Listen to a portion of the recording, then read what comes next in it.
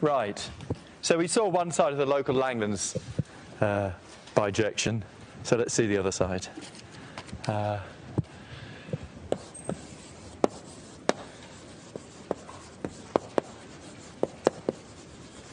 So the word representation is showing up again, but this is a very different kind of representation.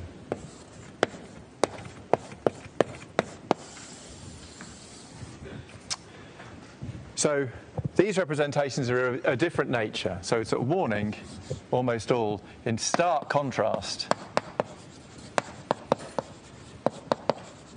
to the previous few lectures. Almost all representations here are going to be infinite dimensional.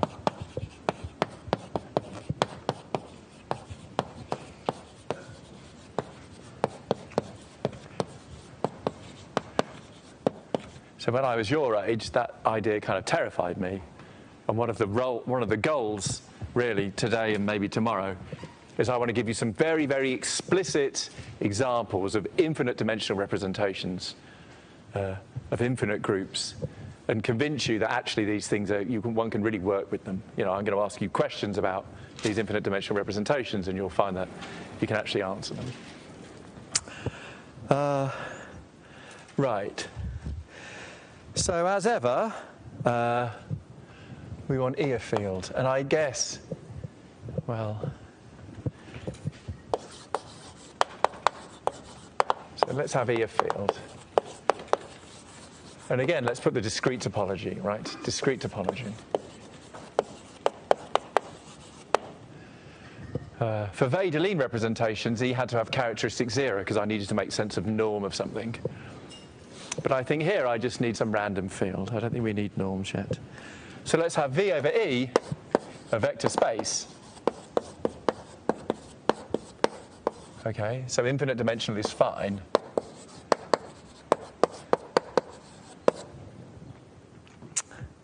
And of course, we've got K over QP finite.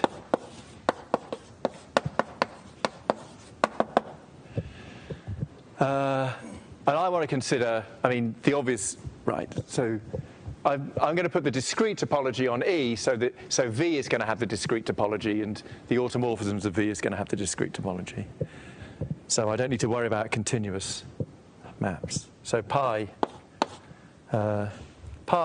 from GLN of K, so we're doing representations of this group now here, of GLN of K. So that's normally the target of a representation, but today it's going to be the source. So it's going to go to the E automorphisms of V. A group homomorphism, right?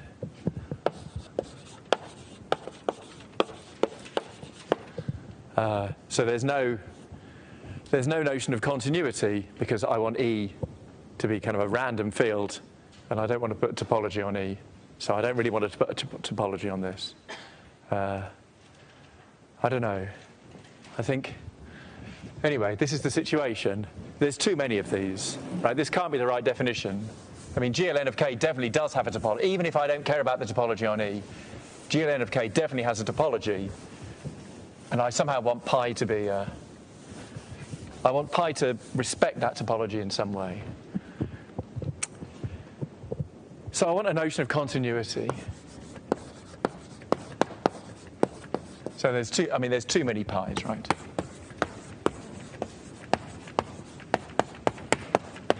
What a sensible notion of continuity.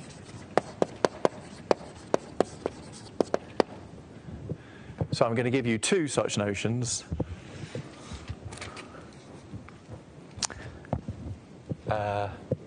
We say pi is smooth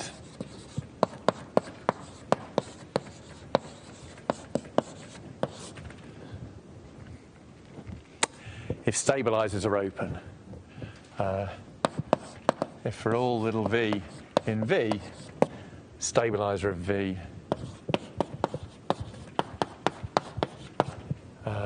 which is by definition the G in GLN of K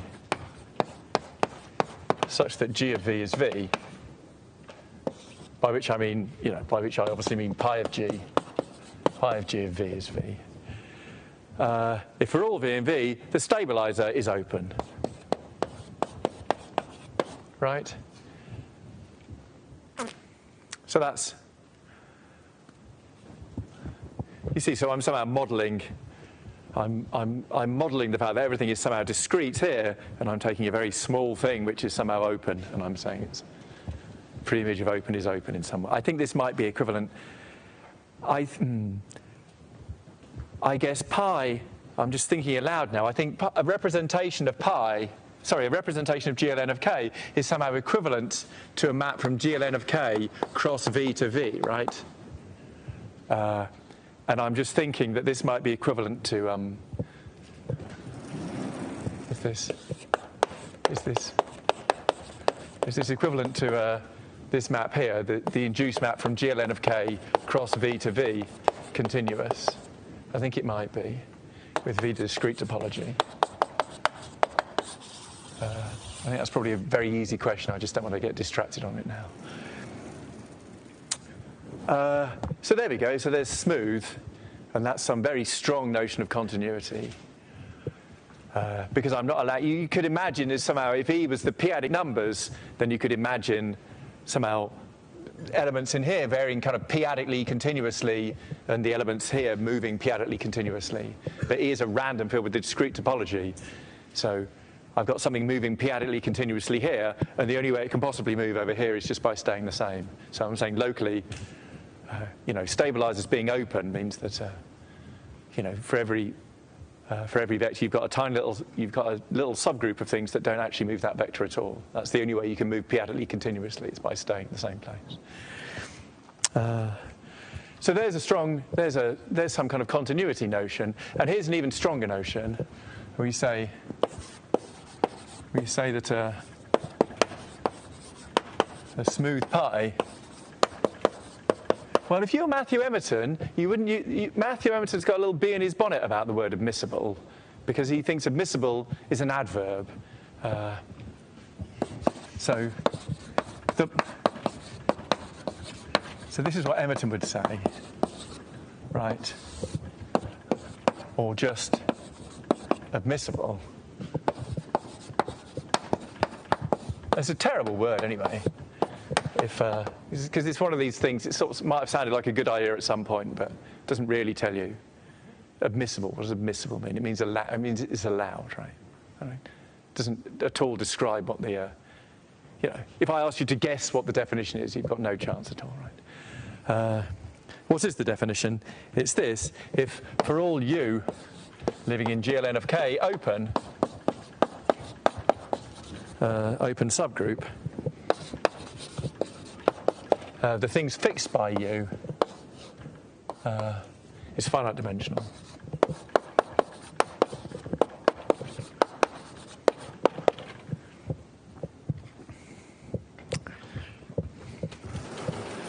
So just to give you some kind of a feeling as to what the difference between these two notions is. So if I say something is admissible, what I'm now going to do is if I say something is admissible, okay, that's going to imply it's smooth, right? So if I say pi is admissible, right, this implies pi is smooth, you see. So that's just a clarification. So really I should call it smooth admissible. Because you could imagine defining admissible just to be that, that thing there, and then applying it in situations where pi isn't smooth. So admissible is going to mean smooth and admissible. So just let me give you somehow one example that clarified my thoughts. If, e.g., if dim v is 1, and then pi of g is just 1 for all g. That's easily checked to be smooth and admissible, right?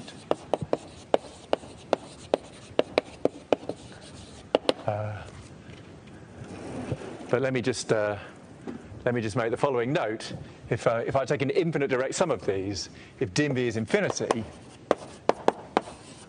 and pi of g is 1 for all g, then this is smooth but not admissible.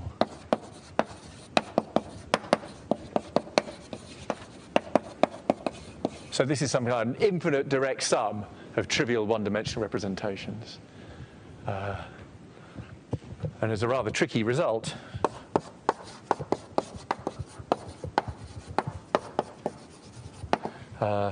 if pi is irreducible and smooth, that actually implies admissible. I don't know how to prove that, but I'm pretty sure it's a standard thing, maybe due to Jacquet or something. I don't know. Here's a why? Who proved it? I just remember asking. I asked someone at the time. I think I asked Toby G, and he was like, "Yeah, that's some old theorem of Jacquet or somebody." But I think this goes back a long way. Why did I make such trivial remarks? It's just sometimes you'll come up with your own questions, and one of these things here will answer it. Hello. What's the topology on GLNK? Oh, GLNK has its p-adic topology. Yeah, K has its usual topology in GLNK. GLNK is the units in a ring, right? It's the units in n by n matrices over K, so I can just put the subspace topology on, right? Because we all know that works fine in 99% of cases.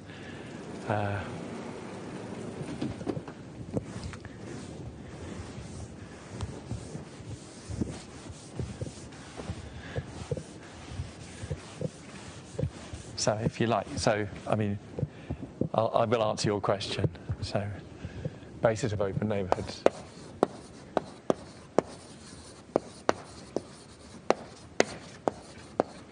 Of 1 in GL. If I have a group and I want to make it into a topological group, all I have to do is tell you a basis of open neighborhoods of 1, because if you want to know a basis of open neighborhoods of x for some random x in your group, all you do is you take all the bases of open neighborhoods of 1, then you multiply them all by x, because multiplication by some element is going to be a homeomorphism from a group to itself. So all I have to do is tell you a basis of open neighborhoods of 1 in GLN of k is going to be the matrices A, B, C, D in GLN of OK, such that A, B, C, D is congruent to 1 modulo pk to the power n. So no, let's not use n to mean two things. Let's use capital M there. M equals 1, 2, 3. Okay? So we're using that's n is 2. I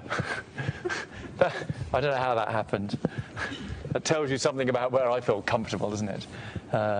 Right, let's have matrices M such that M is congruent. Let's all be grown-ups and do the congruent to the identity matrix there.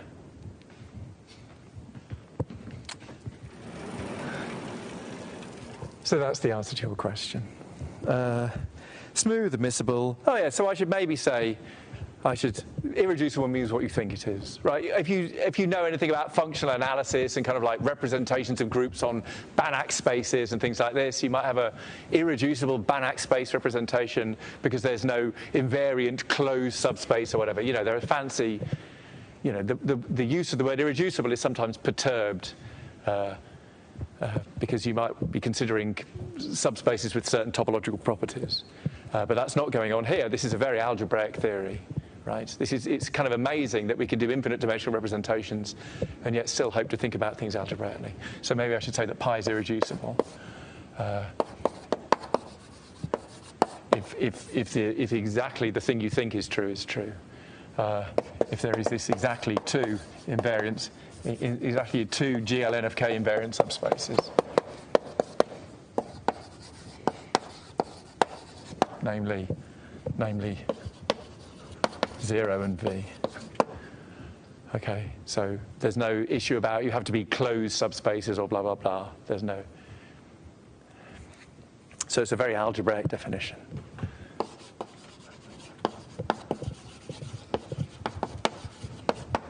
You see, and at the end of the day, my analysis is poor, right? We haven't seen a single L function yet. I could have defined the L function of some Vaterlian representation. That's exactly. Huh? Exactly. Yeah, sure. How do you write? So you're telling me that if I write the number 2 on the board, then there might be some instance where that's not exactly 2? Yeah. Okay. Right. Oh, I see. I see. Yeah. You're right. Exactly 2. For the online audience. Yeah. Exactly 2. And the number of GLNK invariant subspaces shall be 2. There. 4 is right out.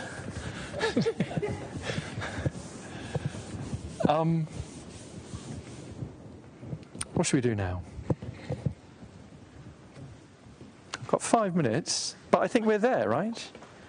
So, first vague statement, okay, we're getting there.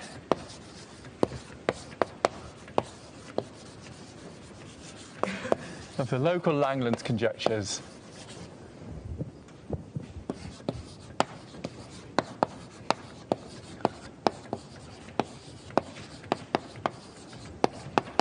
For GLN. Right? So what's going on here? I don't really know the history, and it might be interesting to know the history. So we've seen what class fill theory says. Local class fill theory says that K star is isomorphic to WK ab. Right? And what we really want to understand, all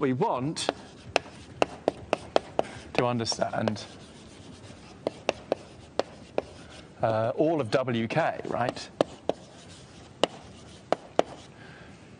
So as I say, historically, we knew for a very long time that this group is somehow solvable, and so we understand abelian representations, and so maybe there's a hope that we could understand, we understand the abelianization, maybe we could understand the general, group by making some finite base change and then looking at abelian representations of that. But it was never quite clear what the general vague group should be isomorphic to. And what Langlands' insight was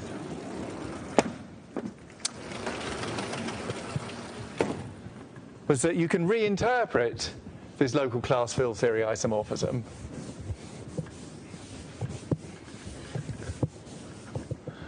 Langlands' reinterpretation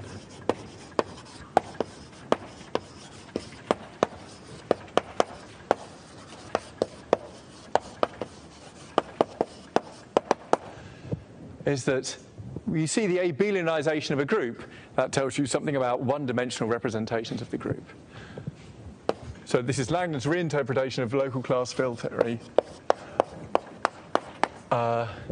is that these groups are isomorphic, so their representations are isomorphic.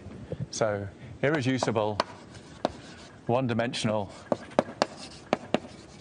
representations of K star, and if you think about it, irreducible representations of an abelian group are kind of always one-dimensional, right? So irreducible one-dimensional representations of K star are going to be the same as irreducible one-dimensional representations of WK. And the trick is we're going to generalize the right-hand side by looking at n-dimensional representations, but we're not going to generalize the left-hand side by changing that one to an n. This K star is GL1 of K, and we're going to change that one to an n instead. So that's the amazing insight. So I spent the entire time today carefully writing down definitions. So I think I can finish by at least writing down a statement of the local Langlands conjectures for GLN. So I think I've done everything. I'll have egg on my face if I run into a word I haven't. Yeah, let's see what happens. So local Langlands for GLN. So local Langlands conjectures.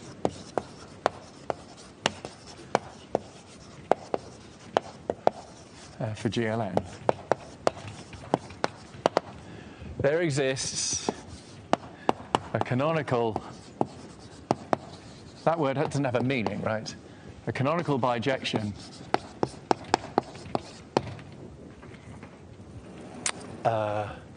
let's stick with the same order. So irreducible, admissible representations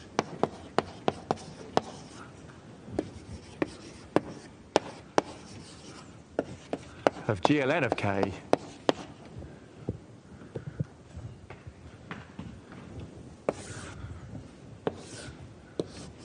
these are supposed to biject with F semi-simple n-dimensional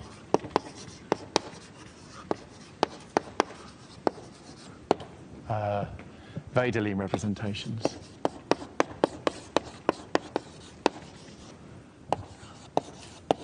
Of the Weil group of K. So what I'll show next time is I'll just convince you that for n equals 1, this is local class field theory. And for n bigger than 1, well, I'm going to talk about the case n equals 2. So maybe I should tell you what we're doing, what we're going to do next. So next time, we're going to stick to the case n equals 2, and I'll show you lots of examples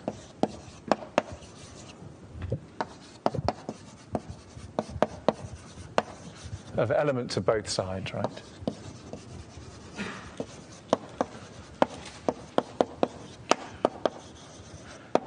And so some constructions are pretty easy. As I say, these are possibly infinite dimensional representations, but actually just using a trick of inducing, you can look at induced representations. It's not so difficult to build things on this side. And it's not so difficult to build things on this side. I built one already, right? I built a two-dimensional representation with n not 0.